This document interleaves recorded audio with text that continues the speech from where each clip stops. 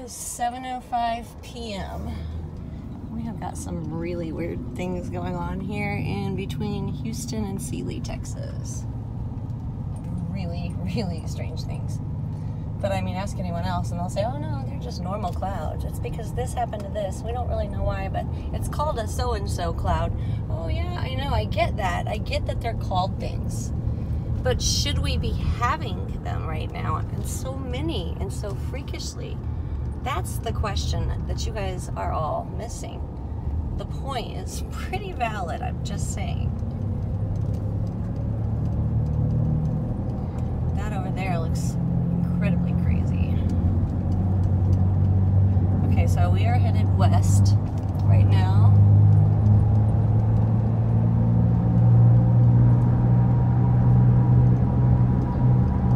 This is just way weird.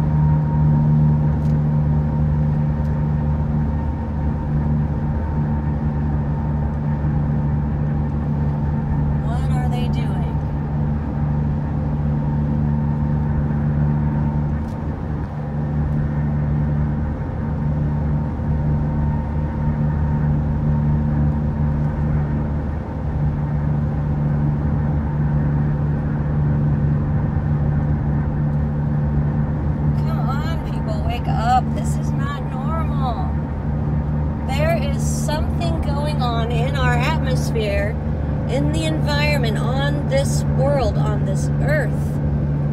That is not okay. There's something wrong, folks. I'm sorry, but there is. You guys need to listen. Listen before it's too late.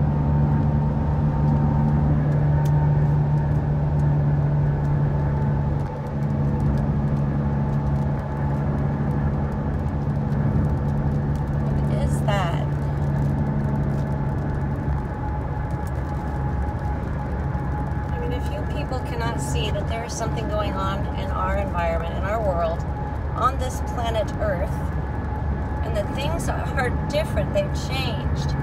We're having so many new clouds, clouds that aren't even named yet, weather occurrences. I mean, come on, it's been written in Scripture. It's been written.